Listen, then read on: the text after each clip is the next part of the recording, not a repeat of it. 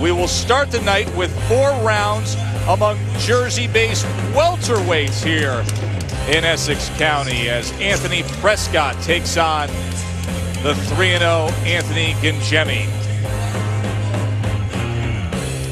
And there is Anthony Prescott, 26 years old, from Cherry Hill, New Jersey, 5'9", 148 pounds, a record of 1-1-1. He's coming off a 4-round draw in February, only 13 amateur fights prior to turning pro. He's opposite Anthony Gangemi, 23-year-old from Mine Hill, New Jersey. He's 5'8", 147.5, 3-0, 3 knockouts. Began boxing at 17 years old, 85 amateur fights, 3 times a Jersey Golden Glove winner.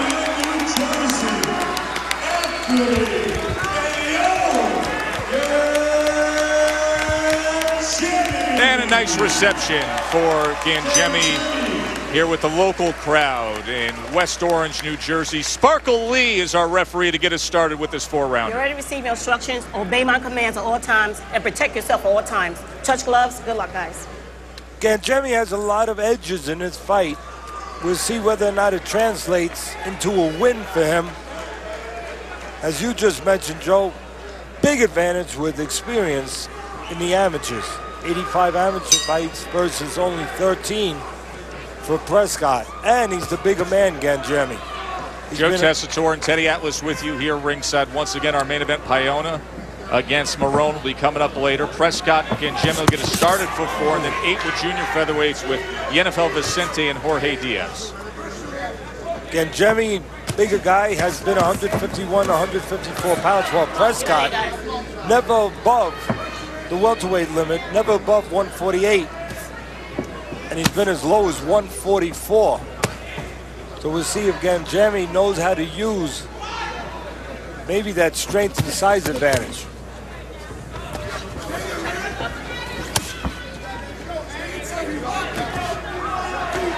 As you touched on, Prescott used to fighting in this state, his home state. All of his fights have been here so far, and for Gangemi, 2 of his 3 fights have been here, also in his home state. Able to get away from that Prescott right hand. Come on, let him get out of there. Don't punch, don't punch, don't punch.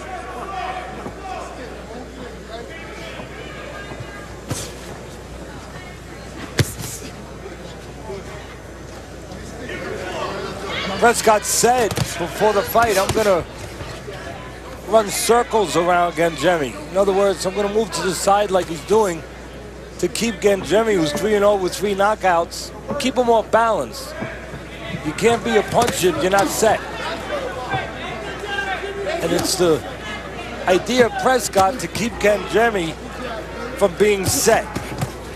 Prescott split the guard with a right hand moments ago. Let me go, guys. Don't punch, don't punch. Get out of here. Box out. Great, come on.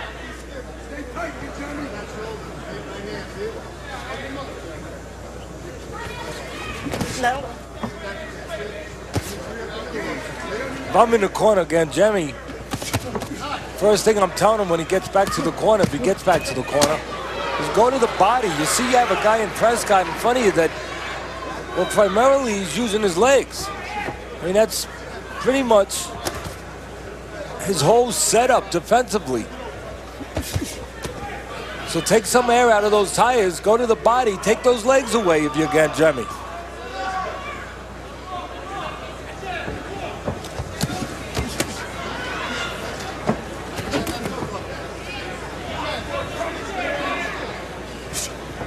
Gangemi firing off the right, and then a right uppercut as Prescott was up against the ropes for a moment.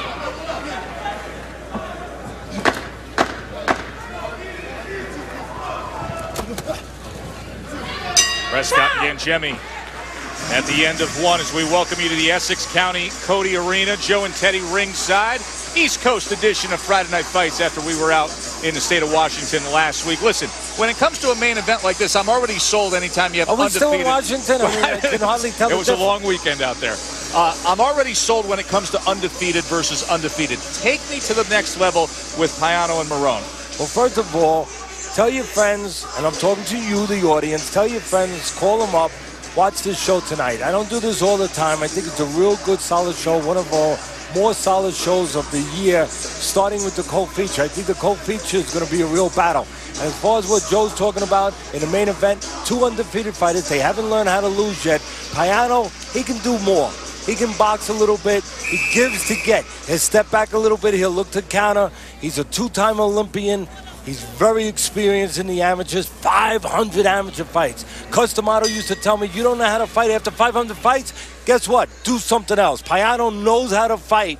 And against Marone, a strong guy comes at you. It should be a good one. They both use their power hands. Yes, they are both southpaws. They both use their power hands, the left hand. I think it's going to be a good one, a good show. Do your job out there. Call up a few people, tell them, hey, come on, let's watch this together. Enough said. So that's coming up in the main event. Marone, Payano. Payano, 523 amateur fights, as Teddy referenced. Round 2 here. So, I mean, that, like I said, Customato, my mentor, who is a great manager, great trainer, I mean, you couldn't say it more succinctly. If you don't know how to fight after that many fights, you know, go sell ice cream. I mean, do something, but get out of boxing.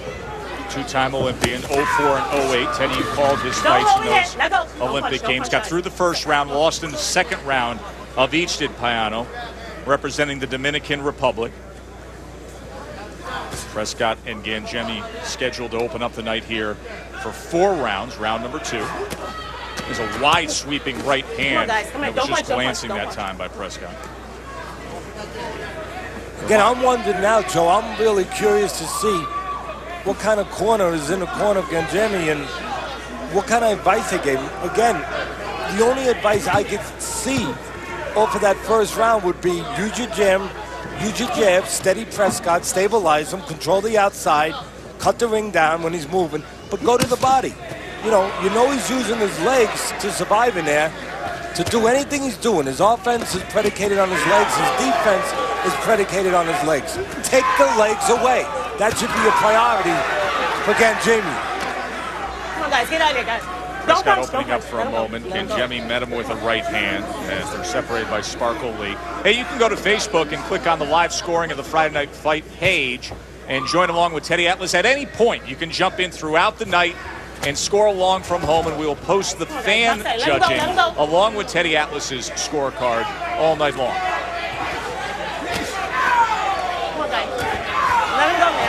See Prescott tying up that left hand of Gangemi.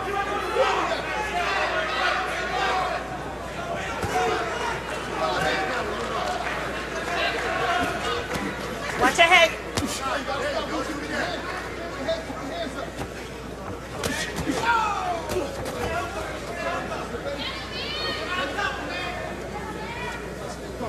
Neither one of these fighters are really succinct with their punches.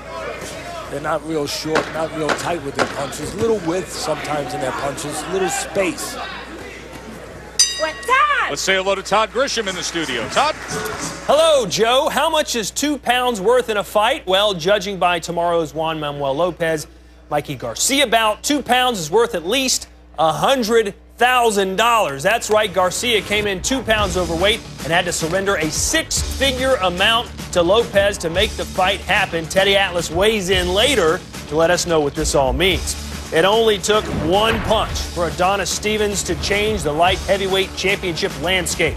What's next for the new champ? And where does the shell-shocked Chad Dawson go from here? Plus, it was an emotional weekend in Canastota, New York, as the 2013 Boxing Hall of Fame class was inducted.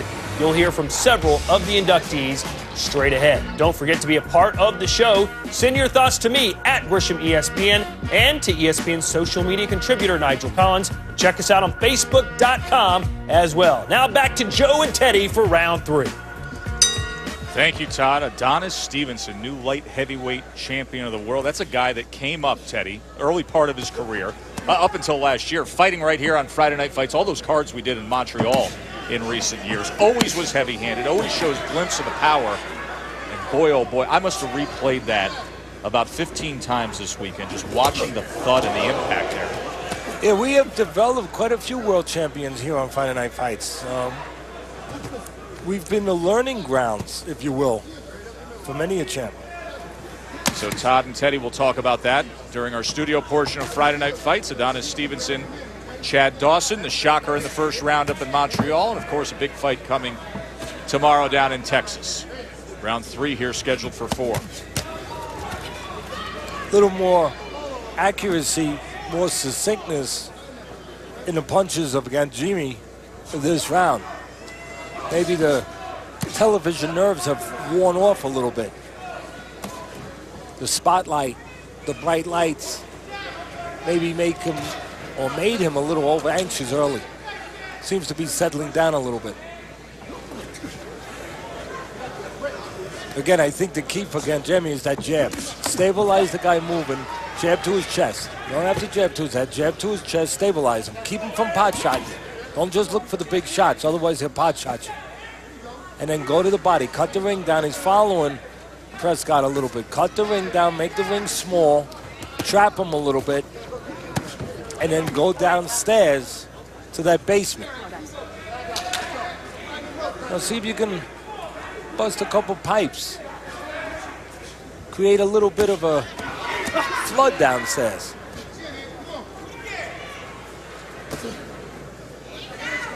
Whenever I talk about cutting the ring down, I always think about using the analogy football, Joe. You know, in football, linebackers, they can't follow the running back from the backfield. They have to move lateral, down the line, keep in front of them, and then make the tackle. We have a pretty good football player here tonight that plays not far from here, Victor Cruz, the New York Giants. He showed up ringside just before our opening bout tonight.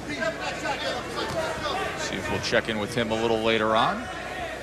Final half minute here of round 3. Don't punch him, don't punch him. Let him go. Let him get his head up.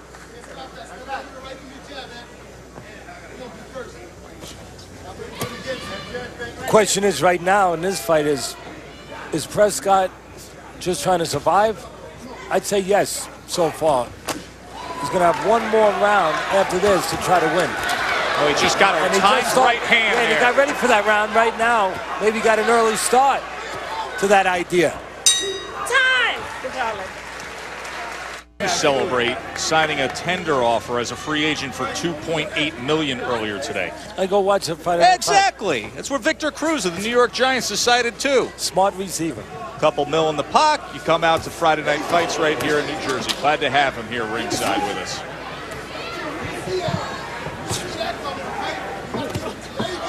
Remember that success that Prescott had with the right hand at the end of round 3, and now he's coming out as the aggressor here in round 4. Joe, sometimes that's all it takes. It's just, Let go, let go. you know, a little spark to maybe ignite a flame. A little spark of confidence at the end of the 3rd round, after I thought he had lost all 3 rounds. Maybe just what the doctor ordered for Prescott, because his problem so far has been just defense and maybe too much of it. Not enough thinking of offense. Let's go.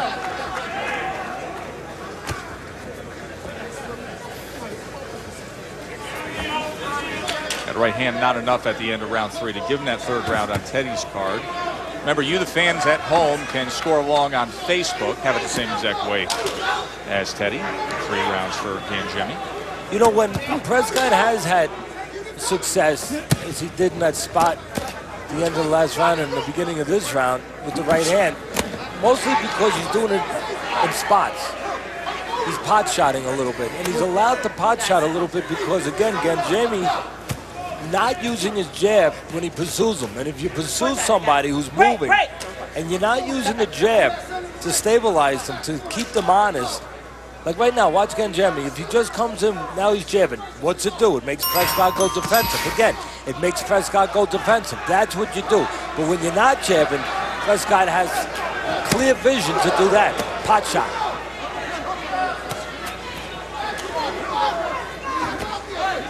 Right uppercut, right to the body. There's that right hand again, trying to get over.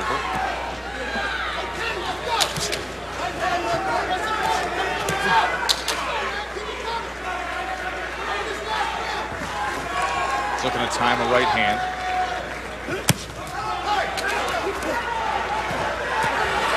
Right uppercut lifted him for a moment as he was taking a step away. Keep the punches. And the crowd urging on Anthony Gangemi. Local product here. The big difference here is, in this fight, has been that Prescott thinks defense first, Joe. You know, and then he thinks a little offense. Gangemi's thinking Let go. Let him go. offense first with defense. And I think that's going to get him a win. And by thinking defense, the first to survive Gangemi in his career. Remember, he came in 3-0 with 3 knockouts. Now he'll hear from the judges for the first time when we return.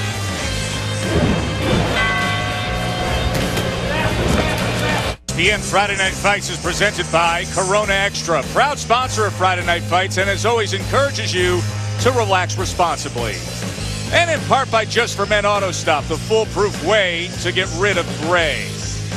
And by Rent-A-Center, with the Rack Flex plan, you can get 90 days same as cash with no credit needed. We're here in West Orange, nearby the Thomas Edison National Historic Park, where modern-day America was invented. Over 1,000 patents he developed there. See the phonograph, and it is the home of Teddy's Fight Plan. As Teddy and Saul going back into history a bit with a visit to Thomas Edison's historic lab. Teddy had it 40-36, a clean sweep for the undefeated Gangemi.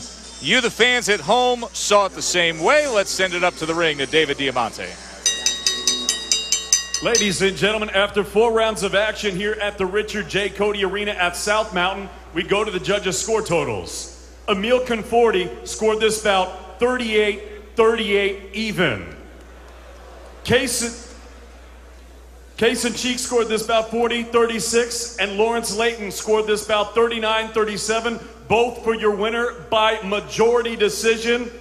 And still undefeated from Mine Hill, New Jersey, Anthony Pelion Gangemi. Oh, generous scoring from Emil Conforti, but Anthony Gangemi does get the victory here, moves his mark to 4-0. Teddy, what'd you make of the scoring there? I think that the judge that had it even, a draw, they need to do some kind of testing on him, some toxicology. Quite generous. I should have him do my taxes next spring, Teddy. No, that could go either way. That could go either way. Somebody should check that guy.